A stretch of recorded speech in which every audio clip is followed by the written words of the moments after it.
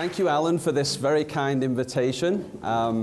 Usually I have an extremely captive audience in these lecture theatres, but so I really appreciate your genuine interest, because I know that you don't have to be here. I'm also well aware that we're probably all in the sort of post-absorptive state after lunch, and it's very hot in this room, so we're really going to have to keep with it to stay awake. So on that basis then, I would really encourage you as we go through this lecture. I have a loose agenda, but I'm also happy to address your comments or questions as we go along, rather than wait until the end. So if there's something that I put up that makes no sense to you, please put your hand up and we'll discuss it if you wish. Okay, so as Alan said, the area that my research group works on really deals with cell biology and molecular genetics of development. So we're interested in how heart cells form during embryogenesis, when a baby forms in particular. But today I chose this tack of talking about stem cells because some of the work that we do touches on stem cell biology, and I know that it's constantly in the popular literature these days, and people like to know about it. I think, where is it there? The Aristotle comment, all people by nature desire knowledge. So on this basis then, I thought we would talk about stem cells today, and our little pitch in terms of what we know about it from the work that we do. So let's move forward here. Actually, before I realized that I wanted to take my jacket off, but I have this device in my pocket that would be problematic. So here's the title of the talk. Let's move on from there. So whenever I say to the students who take my fourth year development class, we're going to have to start right at the beginning on this topic, they all groan. Oh, this is going to be a really long one. So I'm sorry to say we do have to start at the beginning in this lecture to understand a little bit about stem cell biology. So here goes then. So when fertilization takes place, the egg is released from the ovaries and grabbed by these fimbriae and starts making its way into the oviduct. And fertilization takes place somewhere in this initial phase of the oviduct.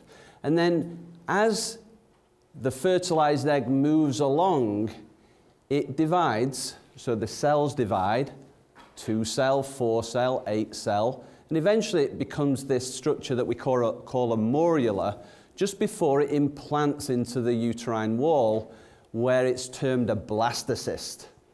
Okay? Now I'm going to ask you all, give you all a test on all of these names at the end, so make sure that you remember. So here's the blastocyst then. It's still just a few cells at this point, encapsulated by this little membrane called the zona pellucida, which is very important for ectopic pregnancies and so on, but we're not going to talk about that right now. So the question is then, how do you get from that fertilized egg to this? Now that is a big question. Janusz Kaczynski asked the question this morning, what are the frontiers of science? And he was talking about this expansive view of space and going to Mars and so on. But to me, one of the most fascinating questions that I've ever contemplated is how do you go from having a fertilized egg to this amazing thinking, moving machine? This one's called Jack, and this one's called Sam. So this question really does occupy my thought a lot. And so what I'd like to do is give you a glimpse into those questions and ideas that we have related to this. So if we look through a microscope then at the early stages of development, what we see is this. So here's the 2-cell, 4-cell, 8-cell stage, And then this event that we call compaction, where the cells kind of compact together. You can see that you can no longer see the cell membranes here in this morula. Eventually, we get to the point, as I mentioned to you before, of forming a blastocyst. And this blastocyst is named as such because it has this cavity in it that we call a blastocele cavity. And when that cavity forms, the cells in this region form one of two types. Either they're called trophoectoderm, which is the cells that give rise to all of the non-embryonic structures like the placenta and the amniotic sac and so on. And then there are these incredibly special cells that are just here, nudged against the blastocele cavity, that are called embryonic stem cells. So these cells, and there are only a few of them here in these initial stages, give rise to all of the tissues of the animal. Incredible. A few cells, they're going to expand in numbers, and then they're going to start to specialize into different cell types. So we can all, I think, intuitively understand that the cells in our heart that beat to allow our heart to beat and pump blood around the body are very different in character to a neuron. They have a different, what we call a phenotype. They look dramatically different. And if you took a cell from your liver, it would look very different to a skeletal muscle that we use to run and jump around. So how on earth do you start off with this cell that is essentially what we call pluripotent, and pluripotent meaning it can become anything. And then over a period of time, those cells make decisions to become different cell types. How do we orchestrate that? And it's quite a fascinating question. So we've run into the first definition. We already know where embryonic stem cells are. Wait, that was easy, wasn't it? And we also know that these cells are pluripotent, which is another key marker of stem cell biology, meaning that they can become anything, any tissue of the body. The other major property that these stem cells have is they have this property called self-renewal. Self-renewal refers to the fact that when you get a stem cell dividing into two cells, one can self-renew, meaning it can become another stem cell, and the other daughter cell can then go on and differentiate into a cell type like a cardiac cell or a skeletal muscle cell. So those are the two main properties of stem cells. Okay, let's move on a little bit. So here's another picture. It really doesn't tell you anything that I haven't already shown you before, but we have some nice ways of visualizing these cells using antibodies that are shown here. So this is the inner cell mass again. So as I've said to you, the question then is, if we have these cell types in the body that are very different, how do we orchestrate that? So here I'm just showing you a picture of some cardiac myocytes. These are heart muscle cells. They're expressing a protein here that is specific to muscle cells of the heart that allows them to contract. So we know they're heart cells, versus these cells which are neurons in the central nervous system. So they're very different. So how do we orchestrate that? Well, now it starts to get really bad for us all because we have to delve into the field of genetics and genomes and talk about genes for a few minutes. So I'm sure that you all know this scheme of events that we call the central dogma in molecular biology. And it goes like this. In the nucleus, so this is our typical cell here, in the nucleus, all of the DNA, pretty much all of the cellular DNA is encompassed in the nucleus, and that is an information coding center, if you like. And in fact, in a human cell, in a single cell in your body, which is about 10 microns in diameter, there's 3 billion base pairs of DNA in each nucleus.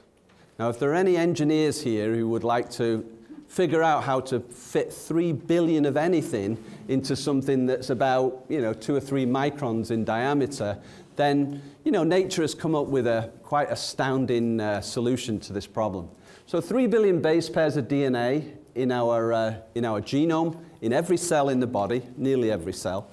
And when certain genes within that DNA need to be turned on, what happens is this central dogma where part of the DNA is copied into a molecule that we call RNA, and that RNA is translated into these structures called proteins.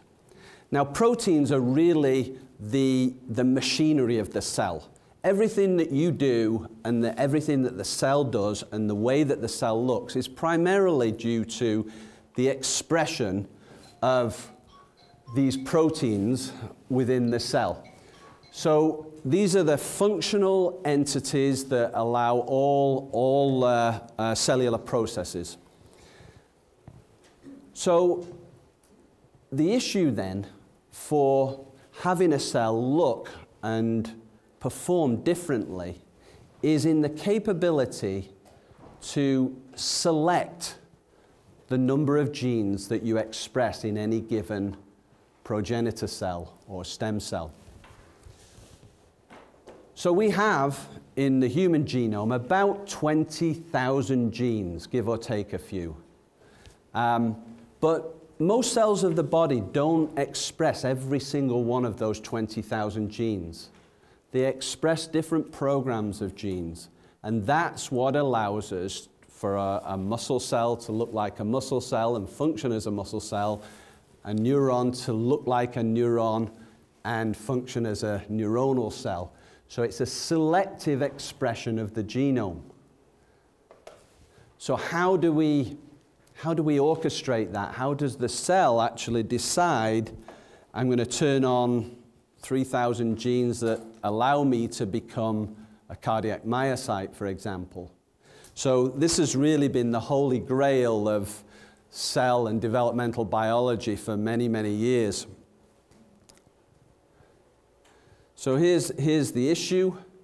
We have the DNA in our nucleus. It's an information coding center, if you like.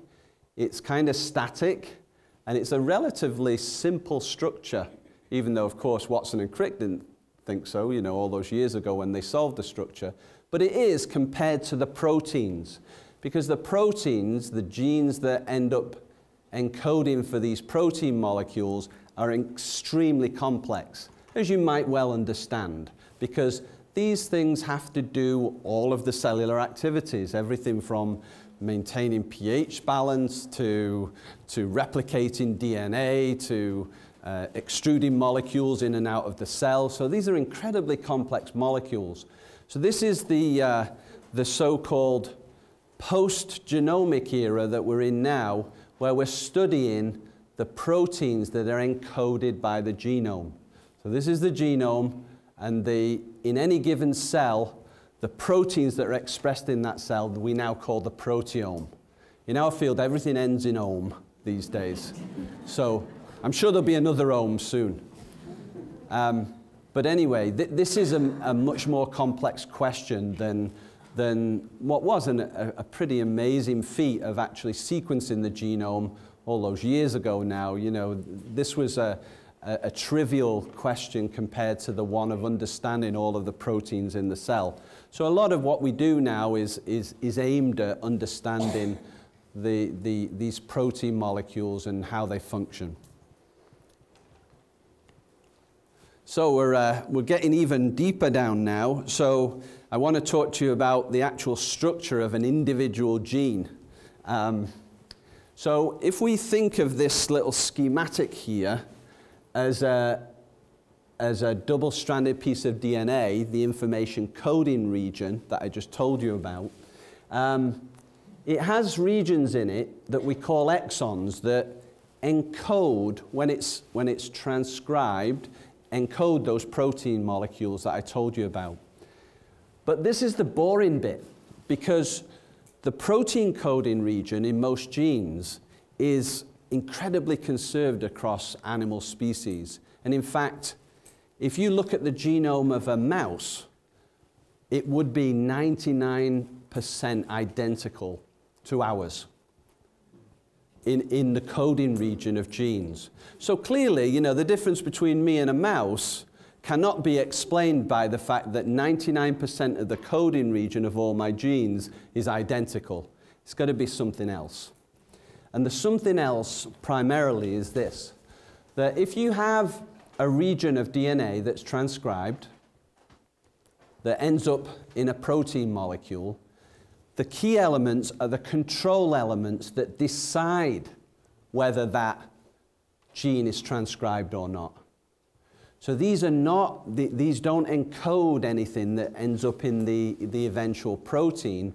These are control elements in the genome that decide a few important things. When and where and how much this gene is transcribed. And that is very important. So what's the molecular machinery that allows you to do that, to select which genes that you actually turn on? Well, it turns out that if we use this simple cartoon again, there are protein molecules that we call transcription factors, and they bind to those regulatory regions in DNA, and they determine, and this is a very complex sort of multi-protein structure, they determine whether that gene is transcribed or not. And in some cases, they actually they can function as repressors as well, meaning that they silence the genome in that region.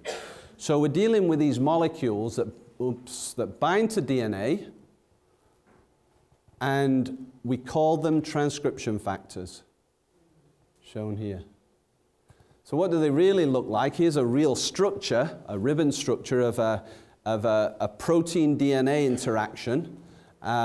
So you can see the protein here, it almost has this scissors-like structure where it attaches to the DNA molecule, which is down the bottom here, in this case in the major groove, and it clamps onto the DNA.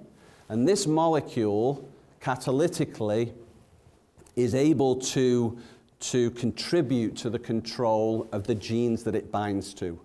So these transcription factors, needless to say, 35 years or so ago, when I started working in this business, were the holy grail of understanding gene expression.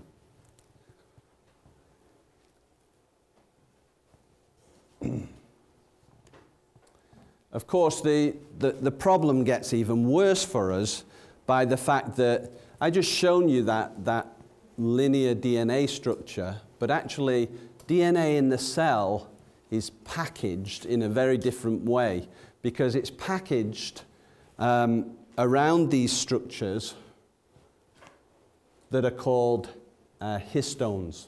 So these are proteins, and they function a bit like a disc. And around each disc, there are two wraps of DNA. And this is the way that nature has evolved to package all of that DNA into the nucleus in these, what we call a nucleosome structure. The nucleosome structure is the DNA wraps around these protein molecules called histones. So there's an additional complexity here that we have to deal with, which is that the DNA, when it's compacted into the chromosomes, is not easily accessible to those transcription factors that I told you about. And this leads us into this field of epigenetics. And again, this is a common term that you might have heard of, because epigenetics refers to the fact, I think epi is Greek, maybe, for outside. It's regulation from outside of the genome, epigenetics. And so what does it mean? Well, here is a typical DNA structure where, as I say, we have the nucleosomes wrapped around these histone cores, and that's all packaged into these solenoid structures, and each chromosome will have many, many thousands of these. And so there are two states that these nucleosomes can be in. They can be in an open state where the genes are accessible, or they can be in a condensed state where they're not accessible. And so there's a whole machinery that's involved with determining whether these are in a condensed state where the DNA is not accessible, or in an open state where it is. And I don't want to go into this in any great detail in this lecture, but the whole field of epigenetics is really dedicated towards understanding, you know, these open and closed states, because these little marks, if you like, these methyl groups that are added, or in some cases taken away, or these acetyl groups, are really the epigenetic marks that determine genome accessibility. So that's the field of epigenetics. We're not going to worry about it too much further. Okay, so here are our favorite transcription factors again, binding to DNA and activating transcription. I want to tell you about one particular molecule that I've worked on for the last 20-something years. It's called MEF2. Stands for myocyte enhancer factor 2, myocyte being in muscle cells. And molecular biologists love acronyms. We have hundreds of them, and I'm trying not to use many in this talk, but if I do use too many, please put up your hand. So MEF2 is a very important molecule in development. The reason being, when I was a postdoc in Boston in the early 90s, we were looking for a protein that binds to the regulatory regions that activate cardiac genes. And we knew that there was this AT-rich sequence, which is a genome sequence, that is important in the activation of many cardiac genes. So we wanted to know what the factor was that binds to it. And to cut a long story short, actually about 3 years of work, it was this molecule, MEF2. So it binds to those regulatory regions in cardiac cells, and it activates literally hundreds of thousands of copies of cardiac-specific genes. And that leads to a progenitor cell or a stem cell being committed to the cardiac lineage, meaning becomes a cardiac cell. So this was really the holy grail. You need this molecule during your development in your heart in order to turn on the genes that are required for the formation of a cardiac muscle cell. Is there any way to turn it on? There are pharmacological ways to activate the gene expression program that leads to the production of that. There are also ways of turning it off, which is pharmacologically, there's actually a very common drug, beta blockers, which are used in the heart. Actually, nearly everyone with heart disease has been treated with beta blockers. Maybe. That will come a little bit later. That will come a little bit later. I'll address your question in a few minutes. So it is possible to pharmacologically manipulate these pathways that lead to the expression of these genes, no question. But it's also a very complex question as well. So let me show you this, which I love, this little transgenic mouse. So this is a mouse in which we've inserted a foreign gene. And this foreign gene is a sensor. It tells us about when that protein, MEF2, is active. And so when you see blue here, obviously I don't want to go into the technology too much with you right here, but when you see blue, that's an indication that protein, MEF2, is active. So where is it active in this little embryo? This guy is actually about 3 millimeters across, so it's not as big as it is there. They're quite tiny, you know, you have to sit on a microscope to deal with them. So this is a mouse embryo about day 9 post-conception. And the usual gestation in one of our little mice friends is about 21 days. So at 9 days, the embryo looks like this.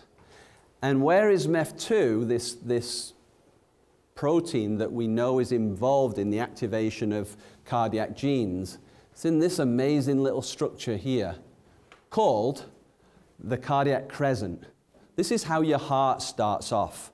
These are the progenitor cells that are going to give rise to your four-chambered heart eventually. But it's got to go through a lot of changes, as you can see. So it forms initially a linear tube, then it goes through these very complex rearrangements to form a four-chambered heart. And we're working on how all that works quite avidly. But anyway, for now, I'll just have to hope that I can convince you that this is the early stages in the formation of cells that are committed to becoming heart. Now you might say, well, yes, I see that, but I also see there's lots of blue in these other structures. What on earth are they? Well, it turns out that these are called somites. Remember this, because this will be in the test at the end. These are somites, and these are blocks of tissue that align the neural tube, which is going to become your central nervous system. So they're blocks of tissue on either side of the neural tube that give rise to skeletal muscle. So it turns out that MEF2 is actually, we didn't know it at the time when we first cloned it, but it turns out to be important in both the formation of cardiac and skeletal muscle.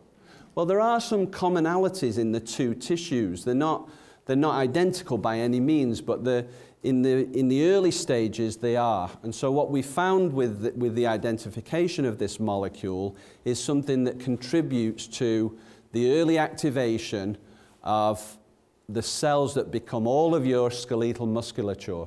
So all of your running muscle, all the voluntary muscle, as well as the heart muscle. So it's a pretty important molecule.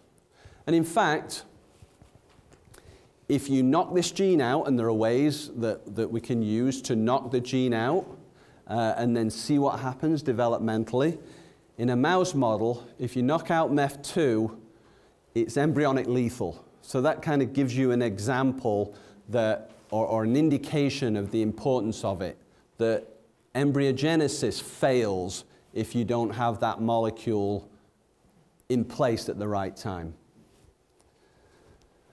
Okay, so I've told you about one molecule that in an embryo is very important for sending those stem cells, remember right at the beginning there, sending those stem cells down a cardiac fate. Now I want to just give you an indication now of another type of stem cells. Stem cells are not restricted to embryos. There are stem cells in adults as well, fortunately for us, in many systems, more systems than we originally anticipated. So adult stem cells reside in tissues in your body, and the ones that I'm going to tell you about now are cells that sit in your skeletal muscle. And originally they were called satellite cells by this guy who saw them under a microscope in the 1960s, Morrow. He didn't really know what they were, but he called them satellite cells because they didn't look like the other cells in the muscle, which looked like this. So if you take a typical one of you guys in the audience here who looks like this in terms of your musculature, and you look at one of these muscles, here's the tendons here, is the belly of the muscle. If you take a transverse section through that, so you chop through it here, you'll see that there are lots of these cylindrical cells that are muscle fibers. Now these fibers have this incredibly complex pattern of gene expression, so they express all these genes that are involved in contraction, allow us to move. Also they can respond to nervous input, because obviously we need control of our muscles. So they're very specialized cells. And also they're very unusual because they don't fit the normal bill for being a typical cell that you see in a cartoon. They're very long, for one thing. Sometimes, you know, you can have muscle cells in your leg that are this long, you know. So, and also, they're multinucleated. What does that mean, multinucleated? So it means lots of nuclei. So that it's not a single nuclei in that cell. There are hundreds of them controlling that cell. So this is a hallmark of your skeletal muscle. But what's interesting is that the cells that Mauro found were cells that sit on these fibers, but they're outside of the plasma membrane. So they're sitting there on top, and they're kind of quiescent, which means they're just kind of sitting there doing nothing until you injure your muscle, which I have many times being a soccer player, an ex-soccer player. So when you get kicked in your gastrocnemius or, you know, one of your other muscles, you may notice that it's really sore for a few days, but your muscle is incredibly regenerative. In about 5 days, your muscle, if you took histochemistry of it, looks pretty much repaired. And the reason why it's repaired is because of these satellite cells, which, when you damage the muscle, become activated. They proliferate, which means that they divide, and then they differentiate, which means that they express all of these genes, and they contribute to the repair of the muscle. So in this case, then, these are adult stem cells. They have all the capacity of typical stem cells, but they're sitting there resident in the skeletal muscle. When you need them, then they're activated and they repair the muscle. And these have tremendous regenerative potential. So the idea is that if we can harness those kinds of cells, that maybe we'll be able to repair muscle in disease states such as Duchenne muscular dystrophy. And another area that's very big at the moment is this area of muscle wasting. As we age, we tend to lose muscle mass. And that can be quite debilitating in an elderly population.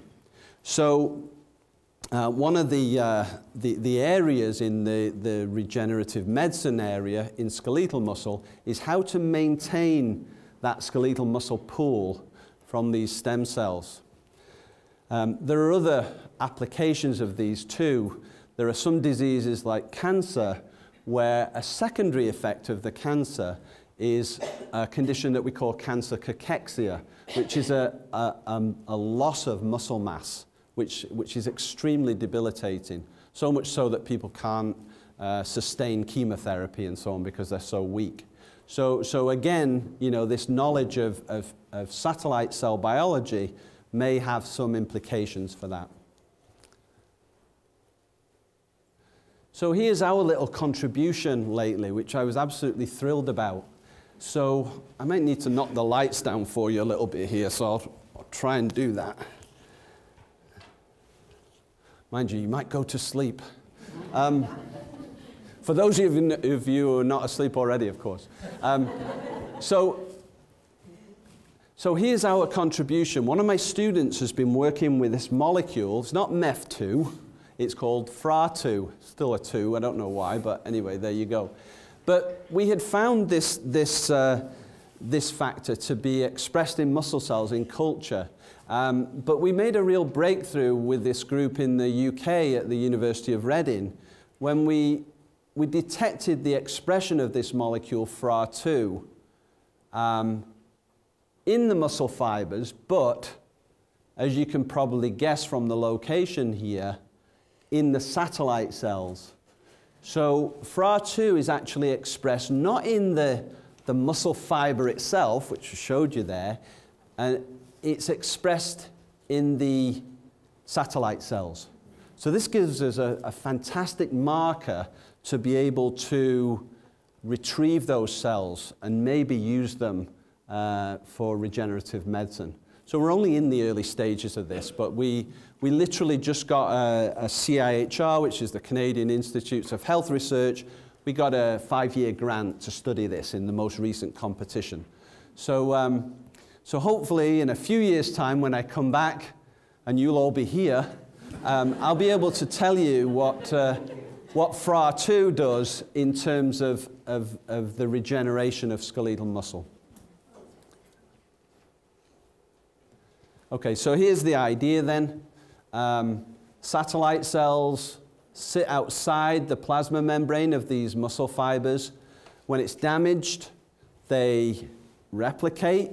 They go through this asymmetric division. Well, that's a big word. Asymmetric meaning one cell, as we said before, differentiates into a muscle cell, and the other one self-renews as a new satellite cell.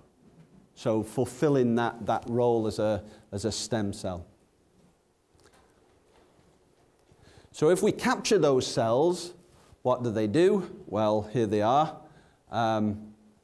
In culture now, in a dish, in the lab, under special conditions, they will proliferate when we culture them under certain conditions. If we change the conditions, we can now get them to form these muscle fibers. And what you're seeing there is a staining against a structural protein in the muscle cell that's only expressed in a differentiated cell. So you can see that we can even model this regeneration in the dish. Here's another picture, slightly prettier, using a different technology, but again, these cells here are muscle fibers that we are making in a dish, essentially. So how are we doing here? Very well. I'm amazed that I could be anywhere close to being on the right time scale, but looks like I am. So I've told you about stem cells, told you about embryonic stem cells, where they come from. We've talked about the genetics of how you drive a cell down a particular cell lineage. So you guys know an incredible amount. Now, the last bit that I want to talk about is something that we haven't really touched on very much, but it's incredibly exciting. And I'll tell you why. Because if you think about it, when cells differentiate, they do so sort of terminally, meaning you can't go back to the stem cell-like state once a cell has differentiated. And this is one of the problems that people have been addressing for many years in the stem cell field. How do you reverse that state? And so, to cut a long story short, over probably many millions of postdoc and graduate student hours, this group in Japan, building on the work of a fellow at Cambridge, Sir John Gurdon, came up with this method that they call IPS. And you'll see it in the next few years in the popular literature. It stands for, because I know it's an acronym, it stands for Induction of Pluripotent Stem Cells, IPS. So what does it mean? Well, Yamanaka, who's the Japanese guy who published this, got the Nobel Prize this year with John Gurdon. Not bad. So what he did was this. He took some skin fibroblasts. So if you take some skin, extract the cells called fibroblasts in the skin, they're already differentiated, so they're not stem cells, of course. But if you take those cells, so I'm going to ignore this, if you take those cells and introduce these 4 factors in them, they back up, they go backwards, and they become stem cells. Yeah, amazing. No one ever thought that this could be possible. So the 4 factors are, and again, I'm going to test you on this at the end, c-MYC, SOX2, OCT4, and KLF4. So really, we don't need to remember the names. But what we do know is that these are molecules involved in the same kind of genome control that I told you about earlier on. They're transcription factors and RNA binding proteins.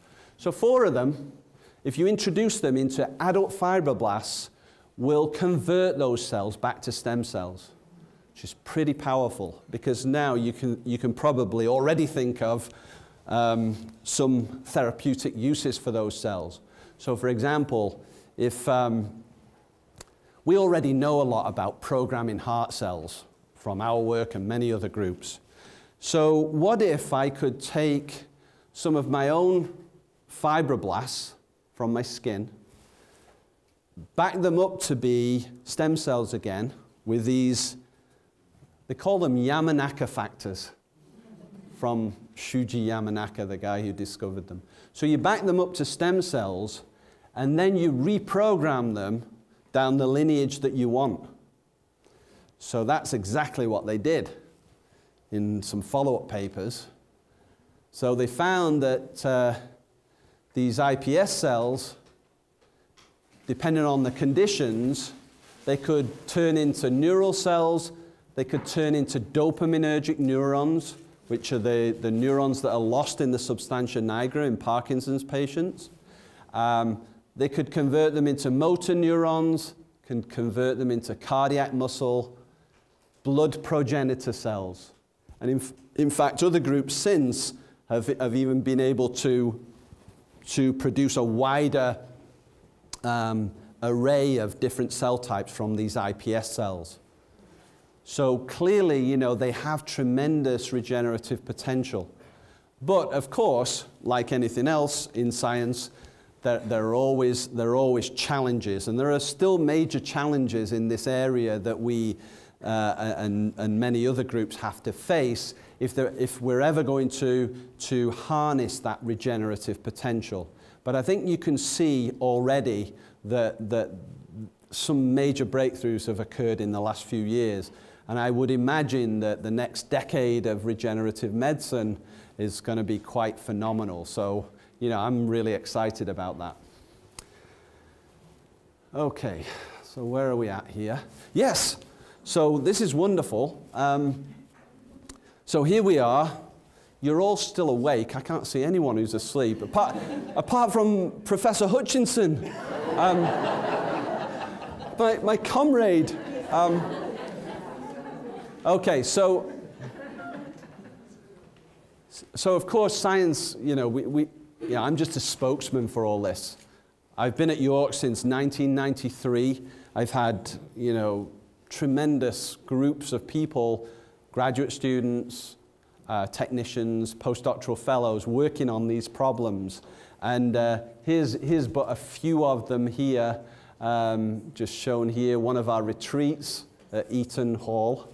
And this is one of our days out on Toronto Island where we all kick a soccer ball around. So anyway, I've had a very, very good and extensive group at York. I'm supported right now by this McLaughlin endowment in the form of a research chair, which is very generous. We're also supported by several funding bodies. As I mentioned earlier, Canadian Institutes of Health Research, the Heart and Stroke Foundation of Canada, and NSERC, which is the Natural Sciences and Engineering Research Council of Canada. So all of this, you know, requires not insignificant amounts of resources. So, you know, if you're ever in a position to advocate for science and science funding, please do so. That keeps us off the street. And lastly, of course, apart from our own group at York, every project that we do, you know, typically involves collaborators from a variety of places around the world in our field, and these are just a few of our recent collaborators. So on that note, I really genuinely thank you for your interest, and I'll happily, we've got time, so we can entertain some questions and see where we go from here. I do want to point out one thing. Those of you who are at Janusz Kaczynski's, the Dean of Engineering lecture this morning, he talked about going up into space and spending $3 million to be in this anti-gravity situation where everyone throws up. And actually, being biologists, we do it on a much lower scale. So this is what we do. So we go out sailing on Lake Ontario occasion, and you can guarantee that several people will end up throwing up. So there you go. Anyway.